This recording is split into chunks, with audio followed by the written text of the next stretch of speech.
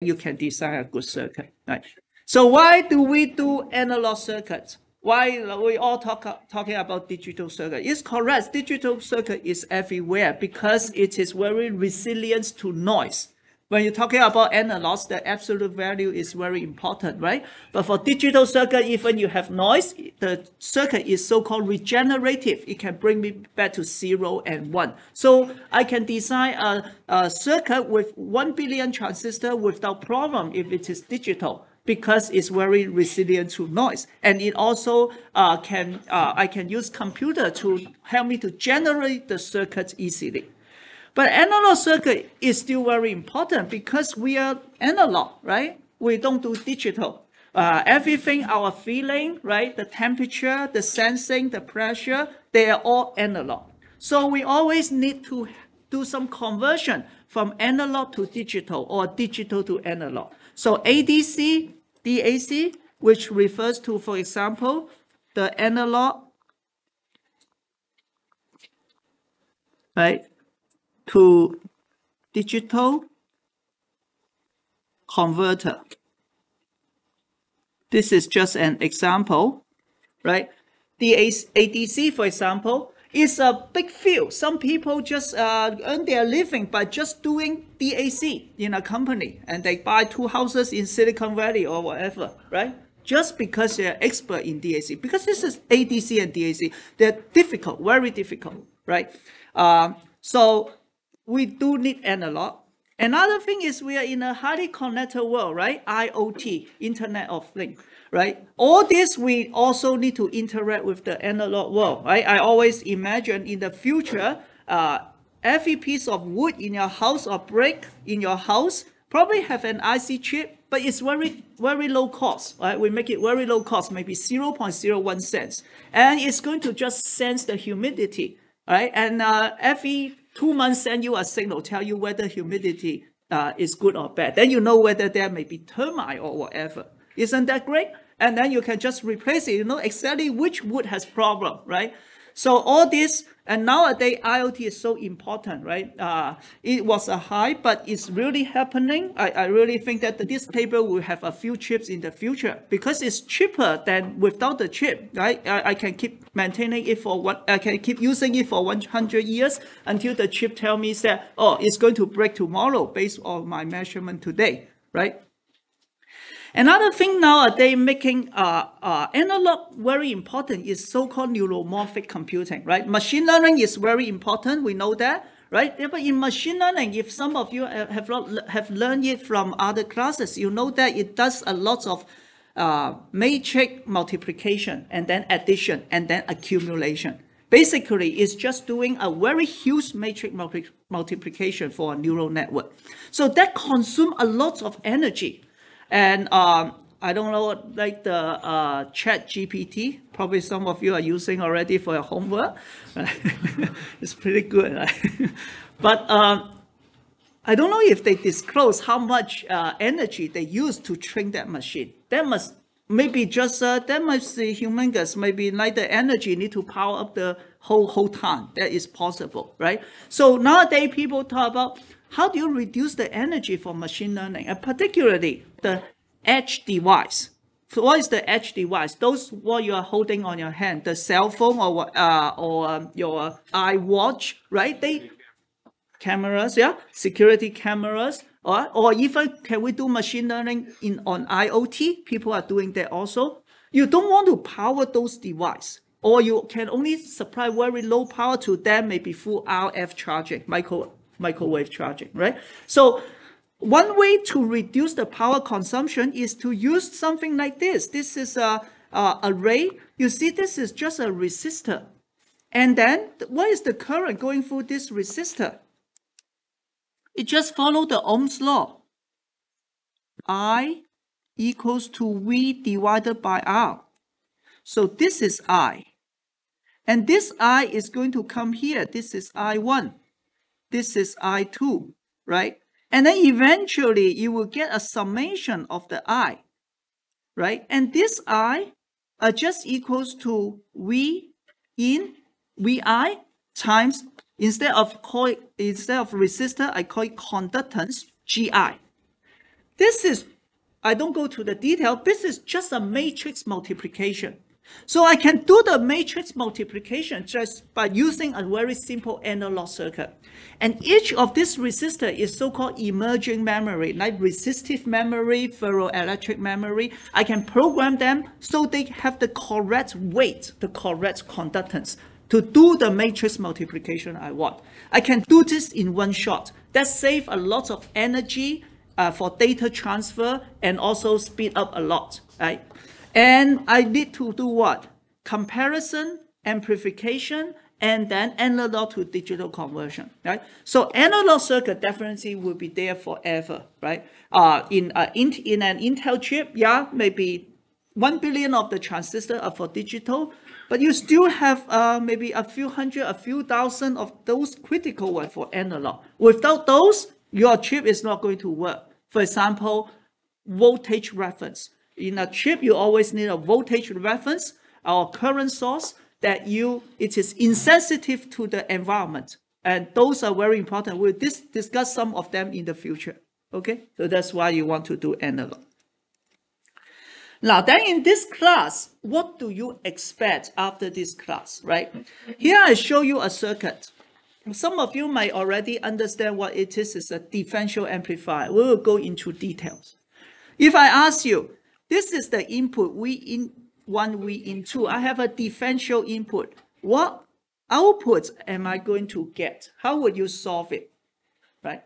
Many of you will say, because you have learned the advanced skill, you will say, well, I have 1, 2, 3, 4, 5, 6, 8 transistors. I have 2 resistors. I have 1 current source. Let me just write down the KCL, KVL and solve it. And I'm very careful. After 24 hours, I will give you the answer, right? For me, I will give up in 6 hours and the answer will still be wrong, right? So you don't want that. Of course, you can say, let's ask the computer to do it, definitely. But however, you don't have the insights. The computer tell you what the gain is, but then the problem is you don't know what is the role of R1 and R2. And in the meeting with your VP say, our cost is getting too much. We cannot compete with another company. Can you make the area smaller? For example, can you make M1 and M2 smaller so we meet the target? And you say, okay, let me go back to do the simulation again, right? You lose the opportunity. But if you have insight, you probably can tell the VP right away. Well, reducing M1, what do you want to reduce, the width or the gate length? Well, you reduce the width, maybe the GM is reduced, but then the gain will be lower. We cannot achieve that certain goal, right? So this type of insight is like what I'm saying here, the experience intuition. And that is what I would like to learn with you in this class, okay? To gain a certain of such insights. For example, looking at this, I already know that in EE124, that is this class, right? The gain is going to be negative capital GM times R out. What is capital GM? I know every circuit must be the overall transconductance times the overall output impedance. You are going to learn this, how to find the overall transconductance. But I already know what the gain is. Negative capital GMR. Now, I also know that this is a differential pair, differential circuit, and I'm working on small signal. And I'm also told that this is an absolutely symmetric circuit. And because of this, I'm going to use a concept called virtual ground that you will learn later. And also plus the half circuit technique to help me to simplify this circuit. So I dare to just cut this circuit into half, and then I'm going to ground this guy. Okay, you don't know why, but after this class, I am very confident I'm doing the right thing. Okay, I can use virtual ground. That is what I'm doing here, virtual ground. I use half circuit. I even not going to look at the other half because the result will be correct. Then I looked at this circuit. I see the input it is here. The output is here. And I have a transistor on top of me. Okay, this is a classical circuit. It's not the common source I have learned. No problem. I already know that the Cascode circuit will give me the overall GM approximately equals to GM1. It is just the small signal GM, transconductance, right? You will learn that. And for GM1 from E128 or this class, we'll talk again, what is the meaning of transconductance? Is how much drain current you will get by changing the gate voltage a little bit, all right, for every unit change of the gate voltage. And then how do I find the R out? Well, R out basically is saying that I want to look into here, and then I want to know what is the output impedance. Well, just that I have two paths. One is going up, I call it R up. Another is going down, this R down, right? So R out must be equals to R up parallel R down, right? We know that already. And I learned that, I also practice my skills so well that I know that when I'm doing this output impedance, I need to ground the input. Later you will understand, appreciate more why I need to ground the input. I will ground all those current source. So this becomes the output impedance of a Cascode circuit, or equivalently, a common source with degeneration, right?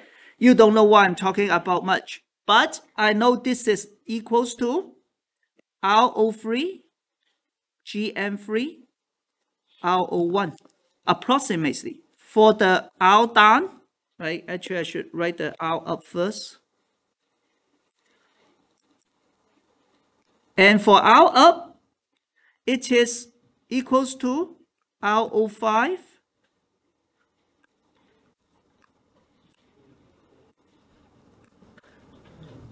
times GM5 times RO7, right? And then the whole thing just in parallel, okay? You don't need to read it, it's ugly, right? But this is just to show you. Great. Good point. How about R1? And then now your VP discovered that, hey, we still have an R1. We do not intend to have R1. We make a mistake in the fabrication. Somehow there's an R1, right?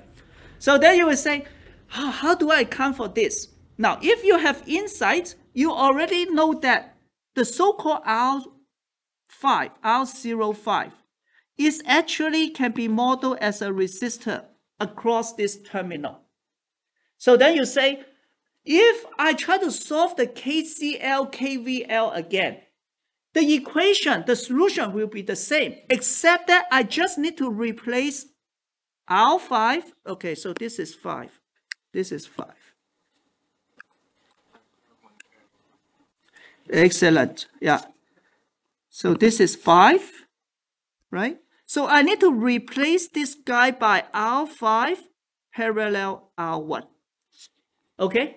So with this, within a few minutes, you see that for this complicated circuit, I already show you what the gain is. It is equal to this whole thing times small gm1. Now, then if you say that you want to change the width, I know gm1 is going to change accordingly. Then I know what happened to the gain, right? Exactly. So this is what I want you to learn in this class, okay? So, but before that, we cannot be hand waving. We will go through some rigorous derivation, KCL, KVL. And with that, our goal is to map whatever you see in the future to what you already know before. If you can map them, you can use the equation you already know. If you cannot, then you need to do KCL and KVL. Okay? So that is our goal for this semester. Of course, we then will go to frequency response and also feedback. Okay? Any questions?